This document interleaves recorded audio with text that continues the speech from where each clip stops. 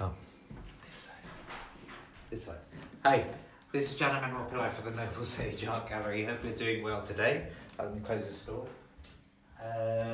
We are going to be looking at this painting here by Priya Barot, and it's called The Great Indian Bustard, and that is the name of the bird that's in it. But before I talk about it, I want to just tell you a little bit about Priya.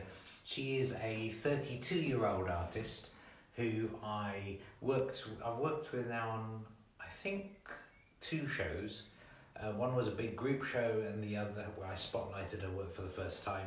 That went very well, and so I had another show with her recently with the artist from yesterday's Insight, which was Anoma and Adivir Pandya, the abstract artist, and we did a show, a 3-person show, and this was one of the works from that exhibition.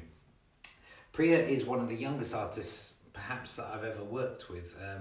She is 32 and she is quite different. I mean, as you'd expect working with someone who's younger, she has a totally different energy to the artists in that exhibition and the other artists in my collection.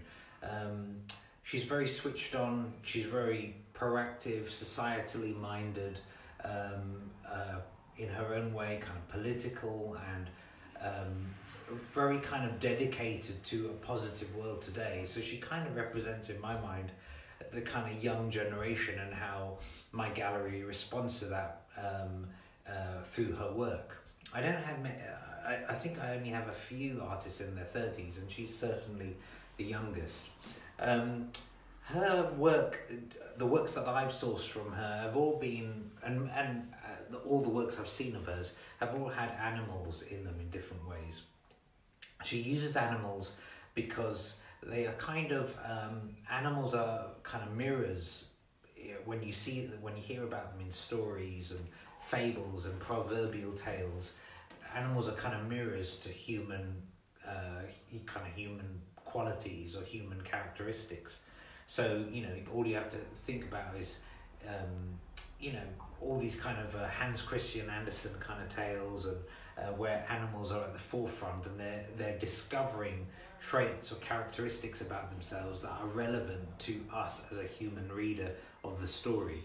And so for her, animals are a way of getting the viewer to think about something about their lives, think about about the way they act and the way that they orchestrate themselves in today's world. So let's use this as an example. For example, this is a painting, as I said, called The Great Indian Bustard. It's a painting of a bird that is the Great Indian Bustard, which is an Indian bird, as you would expect. It was a very, very prominent, well-known bird in India, and because it was so popular that it was going to be tipped to become the national bird of India. So it was kind of, as birds go, it was right in the forefront of popularity in India and was seen as such. And then this bird, because of its name, Bustard, B-U-S-T-A-R-D, and the closeness of that word to bastard, it got dropped. It basically got dropped from popularity. It got dropped from as a runner to be the national bird of India. It got dropped in favour of the peacock, the Indian peacock.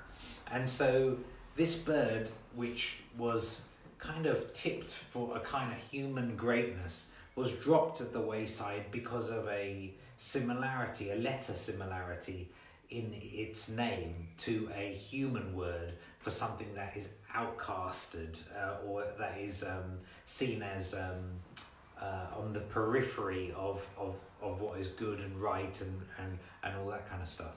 So there was some irony there in the story that that was of interest to Priya, and why she made it the kind of like a portrait of this bird. So instead what was chosen was the peacock, and anyone who knows the peacock knows that it's kind of a symbolic bird, for it's kind of known for its feathers, for its panache and its kind of exuberance and kind of its vibrant colour. So a choice was made for this kind of for the pizzazz of the peacock over the truth of the popularity of the great bustard, the great Indian bustard. So these are all aspects that figure into this. Now, the sad truth, and what Priya told me, was that the great Indian bustard, from being right in the centre of it to be the national bird of India, is now virtually extinct. It is becoming a rarer and rarer bird in India to find. And so it's fallen by the side. And we all know the peacock, because the peacock's right in our consciousness in terms of India. But this bird has fallen by the wayside. So in a simple move, Priya has taken this bird and has made it the subject of her portraiture, the subject of interest, the subject of our focus, and has told us about a kind of a human, the way that humanity decide at a whim what species is going to be living on and what species is not, and how humanity is swayed by colour and by the kind of the cockiness of the peacock, and how we forget so easily about these other birds and other species. And that is a key concern for Priya, the way that species are being annihilated on the planet at an incredible rate. And you can see in other works, for example, there's a piece called The Tiger, where she draws attention to the way the tigers are being wiped out from the planet. So this is a work that, as you can see, even though it looks childish and naive in style, as if, deliberately childlike, it doesn't look detailed, it's not detailed, it's all about colour, it's all about movement. The eye is made not to give the sense of humanity or anything like that. It seems quite kind of gormless to look at. It's reflecting back at us a story by just simply being here that is important to the way we see ourselves. And that, in a nutshell, is what Priya's work is all about. It's about stopping you dead in your tracks, making you look at a work that looks kind of simple, and making you think again about what actually is really simple about it. A work like this has surprisingly works like technique like this technique that looks childish and naive, the word is naive really, works like this that have this naivist style constantly are difficult for people to understand. They feel like the classic thing that I hear all the time is, it looks like it's done by a child, or it looks childish, or it sends them in a direction that makes them feel like question the artistic quality of it. Interestingly, where you get minimal works that are just like tiny dots and very abstract, people sometimes find that a little bit easier because they're used to kind of minimalist lifestyle, like IKEA kind of clean furniture, that kind of thing. So when they get something like this, it's quite a shock to people.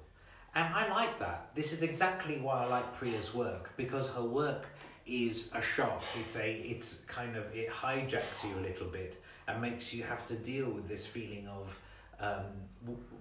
ask the questions, what's artistic about it? Is it the knowledge of this bird and the story that is connected with it, and add that to the colour, and then you start to enjoy the colour, you start to enjoy the way the colours merge and the simplicity of it, which is actually quite hard for some people. So I hope you enjoyed that. This is Priya Barot, the great Indian bustard. We'll be looking at other works from her over the coming days. Please share this video. I would love more people to be watching the videos that I'm doing every day at 5 o'clock. Every weekday at 5 o'clock I'm here looking at one work, normally in this spot because it's excellent light. Thank you so much for watching. I hope you enjoyed it. Meet me again tomorrow at 5.